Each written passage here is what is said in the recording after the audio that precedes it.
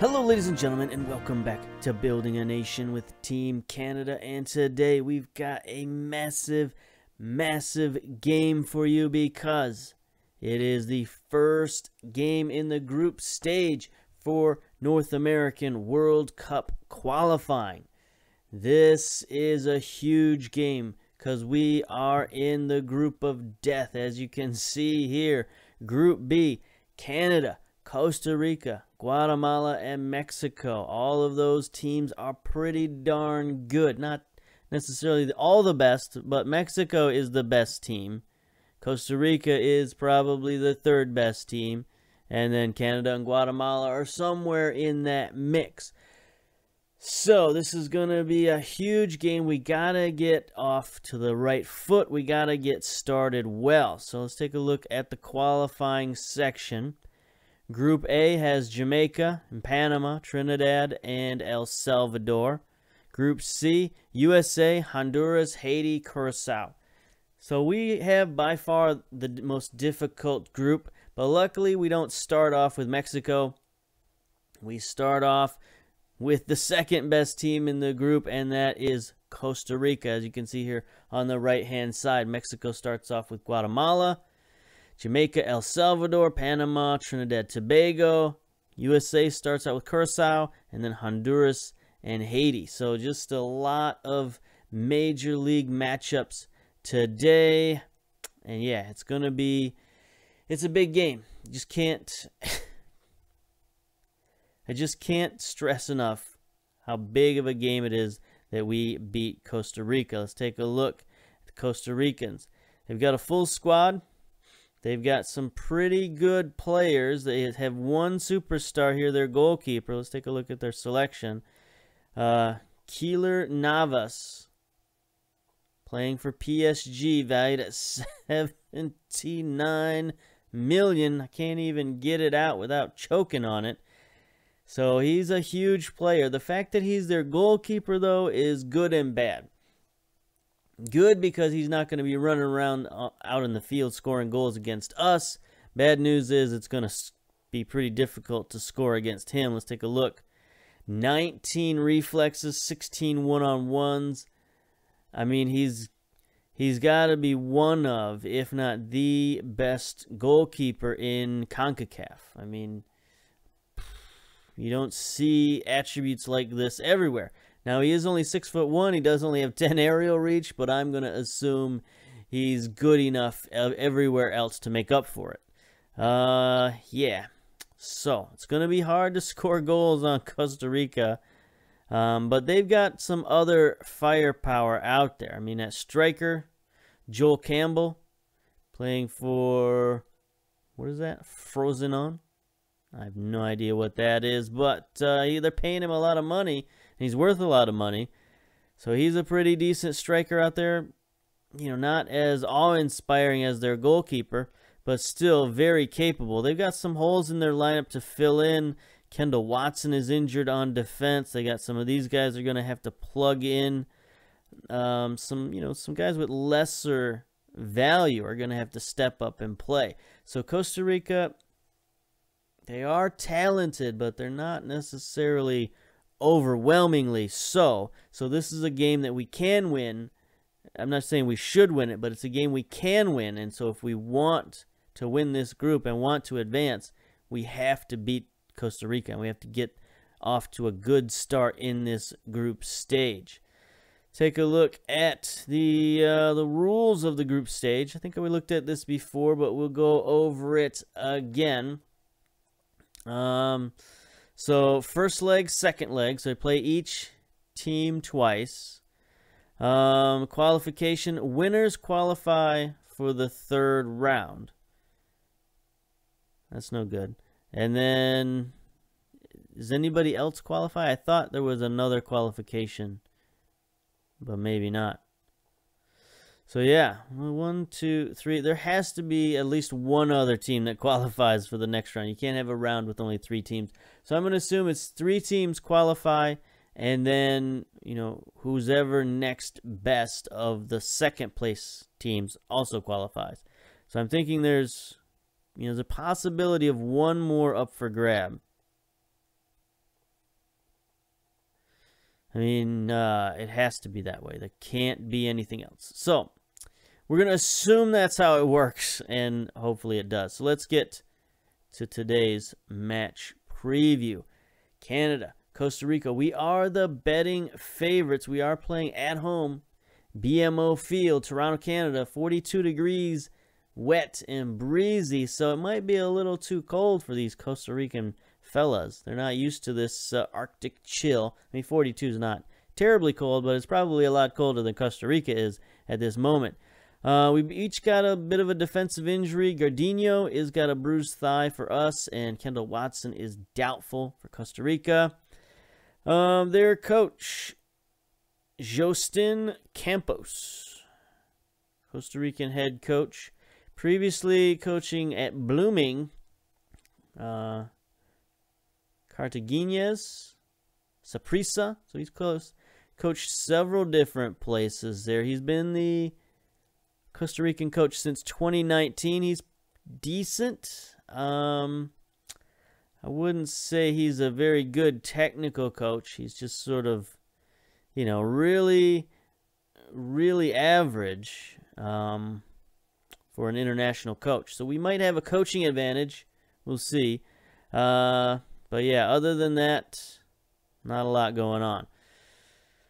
Okay, I'm kind of nervous, but we're going to get to the team selection here. We were able to call up just about everybody we wanted to. There are a few injuries.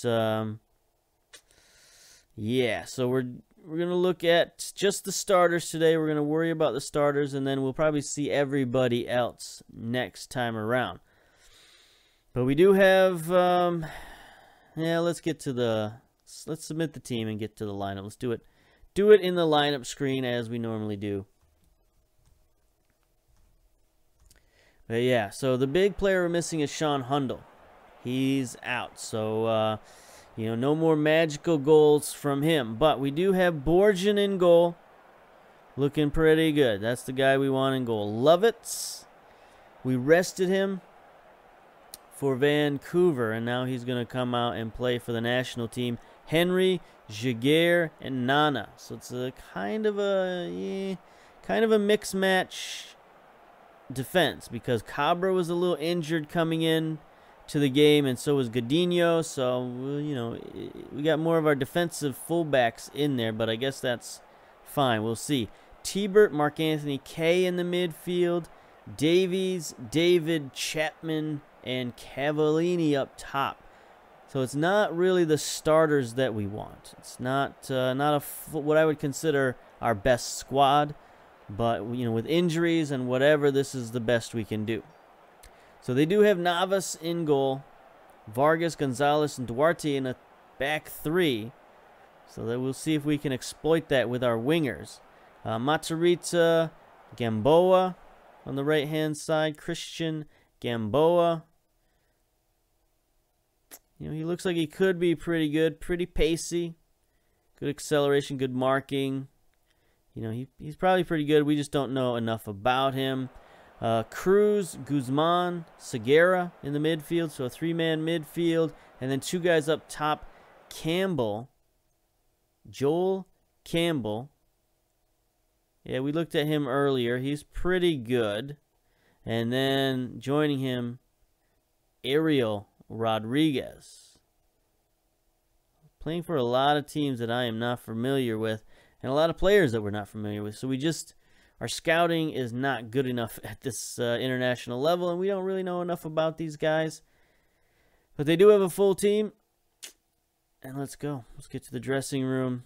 Pep talk. We need this. We're the favorites here, so go out there and give the fans a performance, I guess. Okay, so we got their wingbacks covered. We don't necessarily need their tightly mark their right back. Cruz is coming forward, and we do have him marked, so that's good. Okay. Tunnel talk. Let's go. Borgen takes the armband today. I can rely on him. Let's go. BMO Field. Full capacity. Let's go. Let's show these fellas what Canadian football is all about. Yeah. I think we'll go extended highlights. You know, we can't afford to just breeze through these games. These games are too important. We can't, you know, for the sake of video, it'd be nice if we could get 2 games in. But I don't think that's going to work out. I think we're going to have to take these slow, take them one at a time. Here's David sending one in, trying to get it to Cavallini. Gets it back close to Davies, who scores. Cavallini proved as a bit of a decoy there as the defense collapsed around him. Left Davies wide open. So comes off a set piece. Nana gets it to David. 1 touch, and then great. Look at that. Look at that. 3 guys around Cavallini. One of them missed a header, and it drops straight to Davies. That's how you want to start. 12 minutes in, and we get a goal. Here we go. T-Bert, free kick, sends one in. Sent back out. Lovitz is going to have to chase it down. It's not going to quite get to the end line. Highlight is continuing. Nana sends it forward. Mark Anthony K out wide to Davies. Alfonso Davies sends it in. Cavallini can't get there, but that's a bad header to Davies, and we're going to get a corner out of it. 3-man back line is already under fire. Davies will send the corner in back post. The goalkeeper has to make a diving save. So we already got 1 on Novice. That's like kind of more than I expected we might get. I thought we might get just a bunch of 0-0 draws against this guy. But if the defense is going to keep messing up, you know, maybe we should do some tactics here.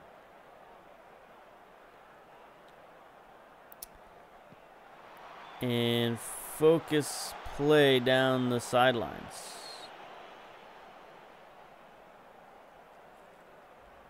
That could be a way to go. So here we go. Throw in. Mark Anthony K drops it back to Lovitz. Nice little back pass to K. T-Bert, another back pass to Chapman, getting the start. Chapman fires one in. Wow.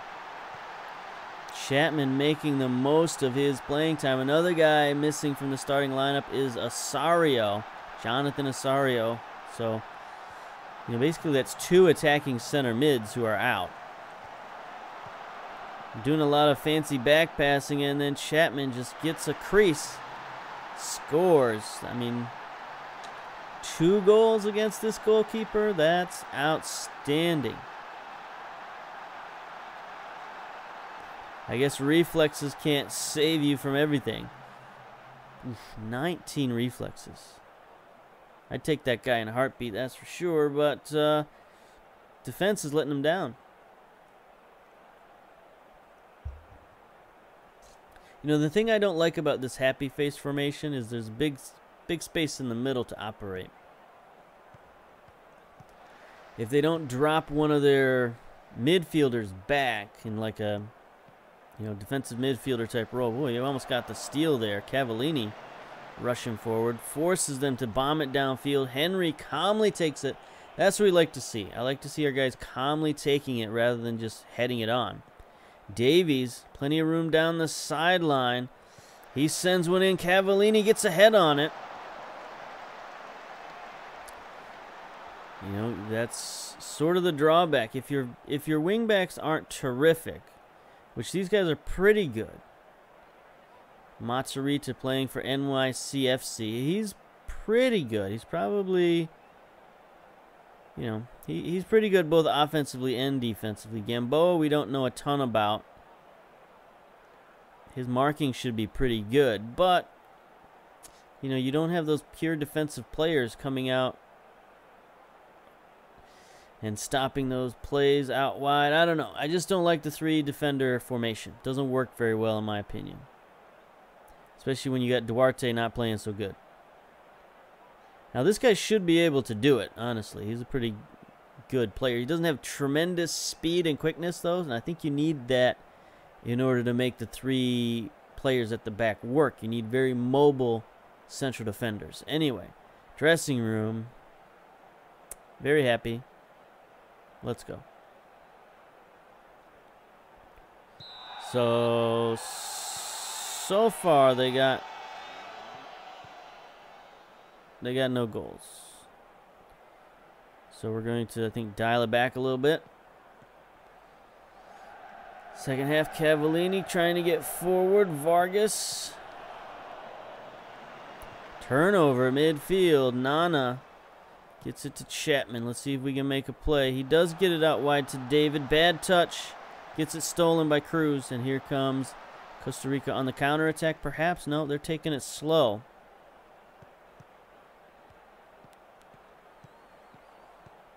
Not quite sure what they're up to. Looks like they're trying to play a possession style, but we're harassing them in the midfield. Campbell. Mazzarizza getting it out wide. Finally doing something with it. Rodriguez. Not so good. We had 3 defenders right there that couldn't stop him. Canada drops down to second position, even though we're still up a goal. Mazzarizza out wide. I don't know, Rodriguez looked a little offside, maybe. Yeah, we'll proceed with the changes. Why not? I guess there's no replay in World Cup qualifying, unfortunately. Or fortunately, I don't know. Watching the Women's World Cup has really sort of changed my mind on that VAR stuff. There's just too many nitpicky calls are getting called. I don't like it. It doesn't give the ref any sort of discretion. Now, we are dominating this game, 11 shots to 1, but their one shot was a goal. So that's no good. We only have 42% possession, though. That's unfavorable. 62 minutes have already gone by. Is there anybody we need to sub out? Not necessarily. Everybody's doing okay. Here's Davies. Ugh, just fires one into the crowd.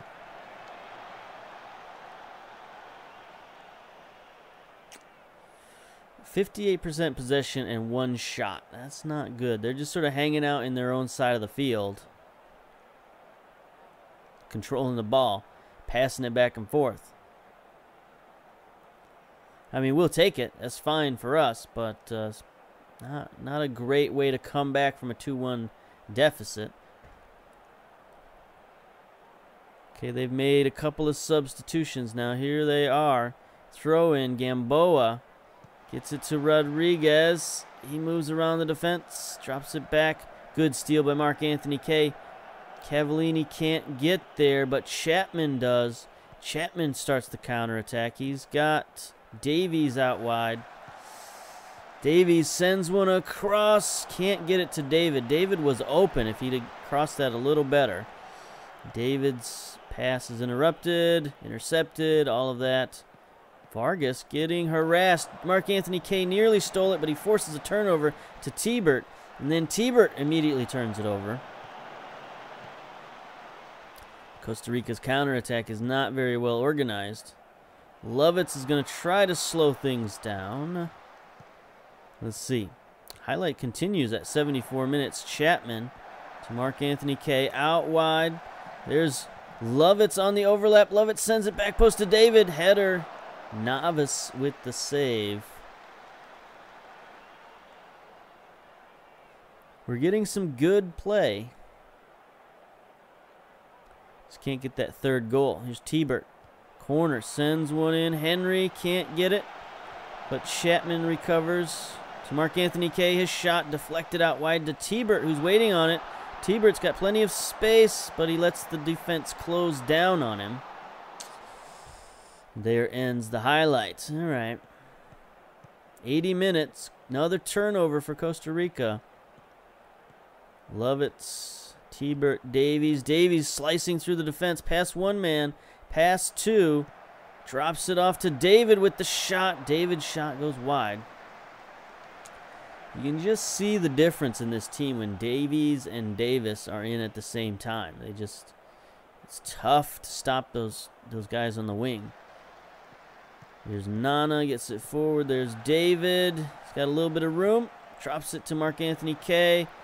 K forward to Chapman with another shot and another goal. Jay Chapman has been the hero of this game. A guy who wasn't supposed to start. A guy who's been left off of my teams very frequently. He's sort of the best available player, and stuck with him. Now he's got 2 goals against the best goalkeeper in the tournament.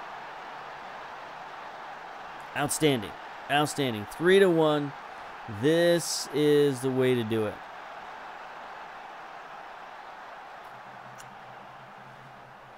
Okay, if we can hold on to this until the end, we'll be good. We'll be golden.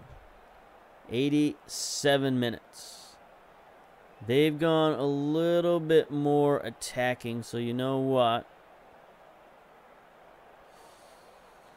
We're going to drop our defensive line back. Compress a little bit.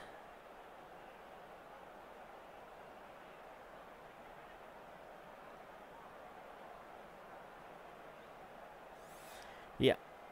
So, you know, if they're going to bomb the ball, we want to be back a little bit. We don't want them getting behind us, getting easy goal with their 2 shots.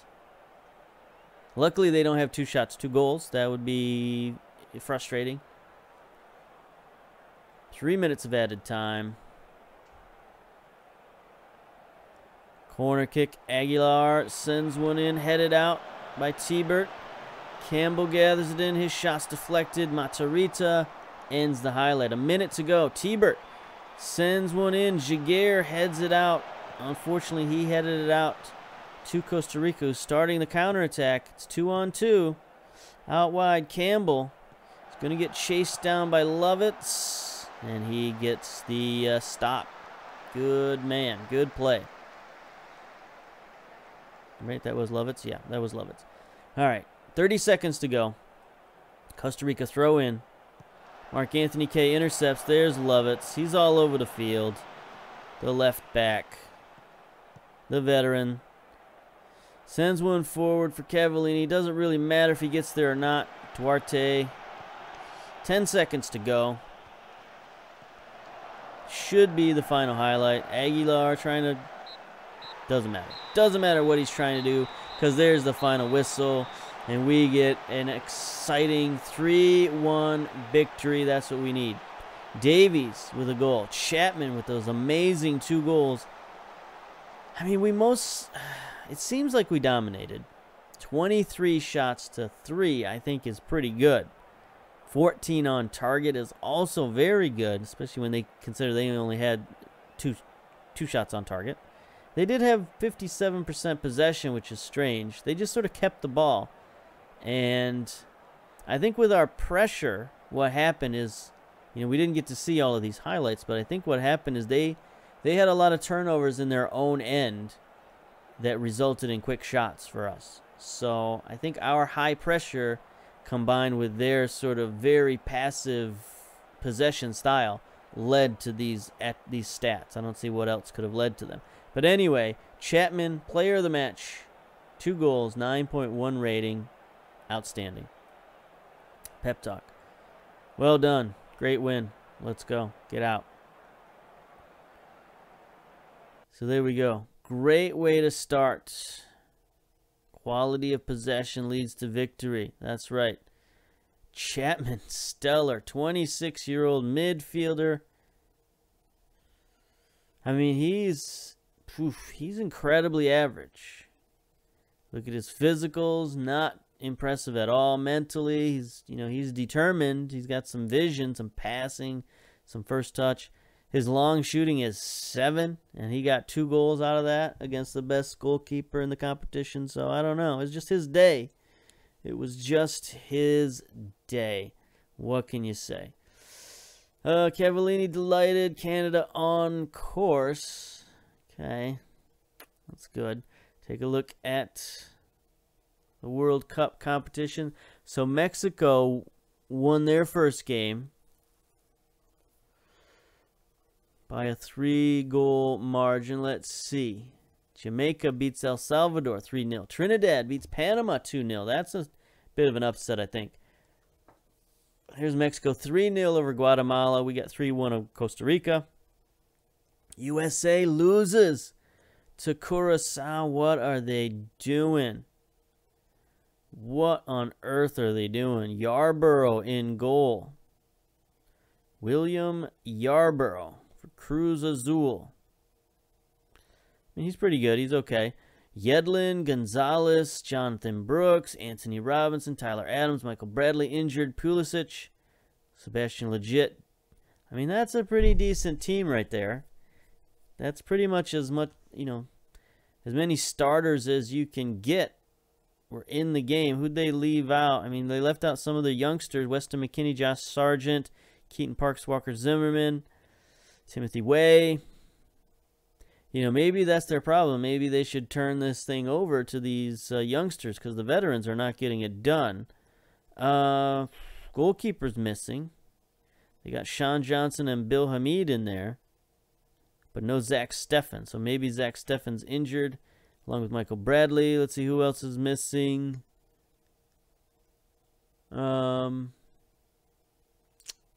Striker for Toronto. Why am I blanking on his name? I don't know. But I'm blanking on his name. You probably know who I'm talking about. But he's out. So, yeah. I don't know. That's an incredibly disappointing result for USA not to be able to beat Curacao. Ouch. That's going to put a huge dent. I mean, they can still win this group. But that's huge, honestly. Especially with the other two teams in the group getting a draw. But, yeah.